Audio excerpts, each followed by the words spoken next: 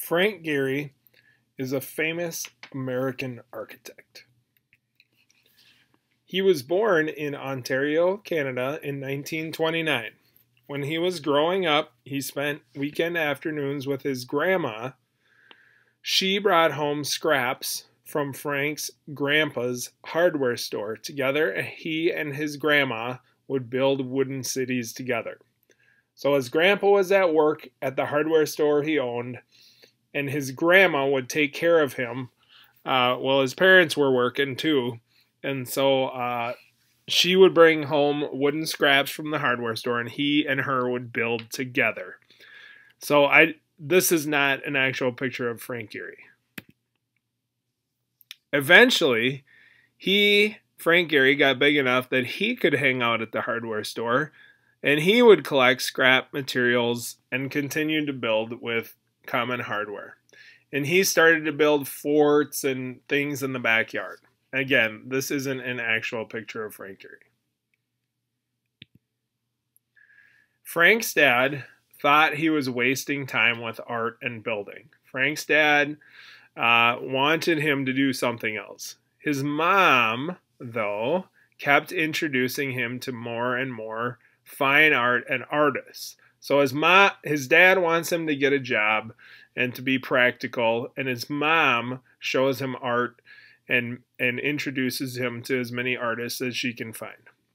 In 1947, his family emigrated to the United States. He took a job as a delivery truck driver and attended night school at LA City College. So they lived in Los Angeles, and he started going to college. Again, not an actual picture, but this is the job that he was doing, driving a delivery truck. He graduated from the University of Southern California, USC's School of Architecture. After college, he joined the Army and eventually ended up in a city planner education program at Harvard. Frank said it was experiences building with his grandparents that always brought him back to architecture. That's why I put in the slides about him growing up and spending time at the hardware store and building with his grandma and then building forts, because he said that's what actually made him so interested in designing buildings. In 1957, Frank Gehry was 28 years old. While working for Gruen and Associates, you might recognize that because it is the same architecture firm that hired Norma Sklarek as vice president 9 years later. So they both worked for Gruen. Frank Gehry got his first solo commission, which means someone who wanted something hired him to design it. So he designed a cabin for this guy, and the cabin is now called the David Cabin. And I wrote a little note on this slide and said, this looks a lot like many other cabins that I've seen. But then I started thinking about it, and most of those cabins were built after 1957, and I realized why so many cabins look similar is that many of them borrow ideas from Frank Gehry's original design. So let's look at some things that a lot of cabins have. A lot of cabins have big windows that look out wherever they are, whether it's a lake or mountains. A lot of cabins also have a big fireplace on that wall with the windows, and a lot of cabins have a deck that also is on that same side that faces whatever they're designed to look at. In 1961, after being in California for a long time, Frank Gehry moved to Paris to study with a famous French architect. Then he came back to LA and started his own architecture firm called Gehry and Associates. He bought a house in Santa Monica, California. This is not what the house looked like when he bought it. This is what he did to it. You can kind of see the house in the background. But he added this wall and these different things and the fence, and you'll see some other things that he added in the next few slides. In 1978, Gehry finished the house, but many people thought he was still working it working on it because it had fence and stainless steel parts and kind of crooked things and plywood on the outside. So if you look carefully, this is the kitchen that he designed. This is an addition onto the house. And look at some of the things. Look at how you can see the wood. I see light bulbs hanging directly from the ceiling. They're not covered up by any other lights. And then there's a giant window, part of the ceiling. So most of the ceiling is just this giant window, and it's designed to bring a lot of light into the kitchen. You can also see the fencing in the background. And I don't know if you noticed, but look at how crooked that one window is on the back wall of the kitchen. He and his wife raised their 2 sons in this house, and they finally just moved out in 2018 when Frank Gehry was 89 years old. So he lived in this house for a long time and only moved out when he was 89. This is the same house from the slide before, the one in Santa Monica. For 40 years, his family all lived there. And because it was on a busy corner, people were always stopping by and taking pictures of the Frank Gehry house. So Frank Gehry did have a wall put up around it so that people couldn't walk right up to the house.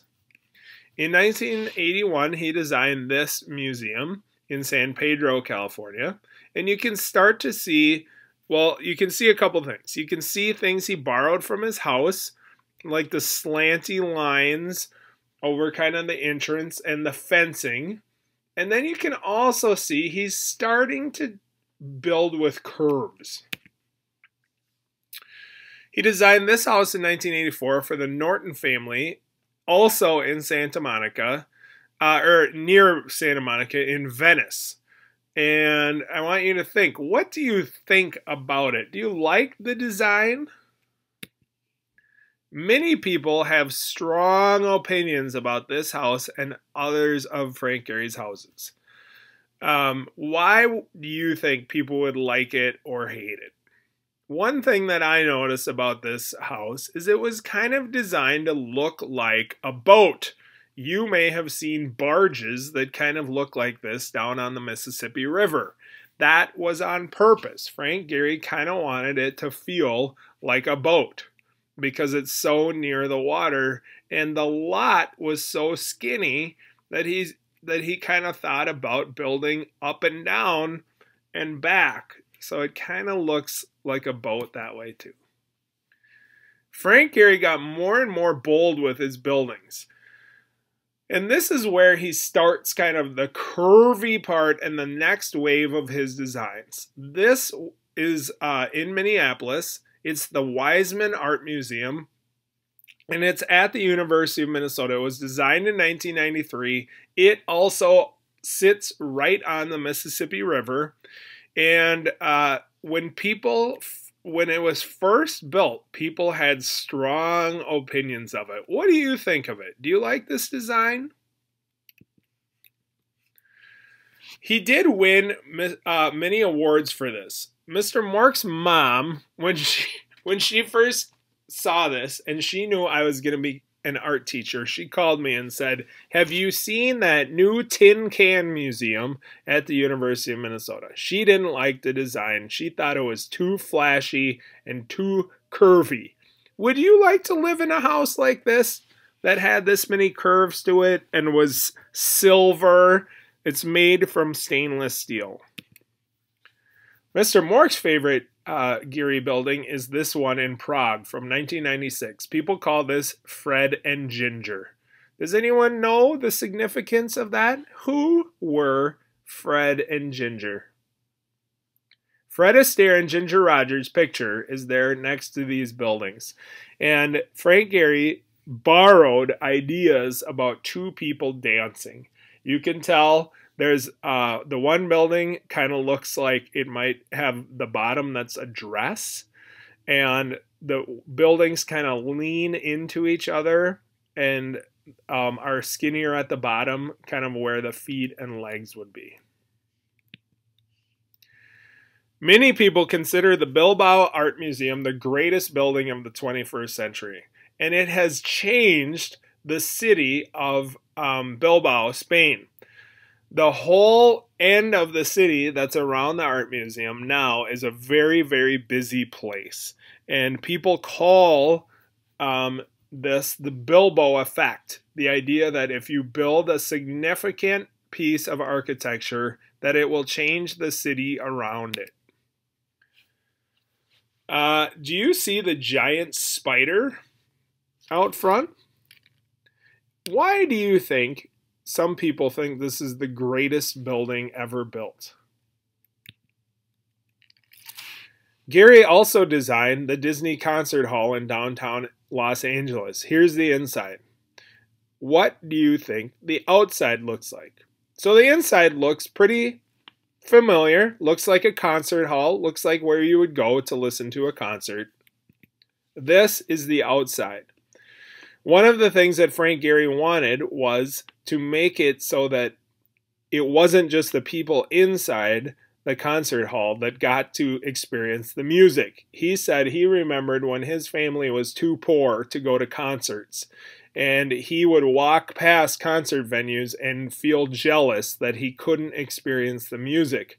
So Frank Gehry did two things. He put big speakers on the outside of the building so that people walking by can hear the music that's playing inside, and he made visual displays so that the visual displays change with the music that's playing inside. So the building changes depending on what type of music is playing and as the songs go on. Like most of his other buildings, many people love it and some people really hate it because it's so curvy and weird and is lit up at night. Thank you for watching this. Please make sure that you use this information before you take the quiz.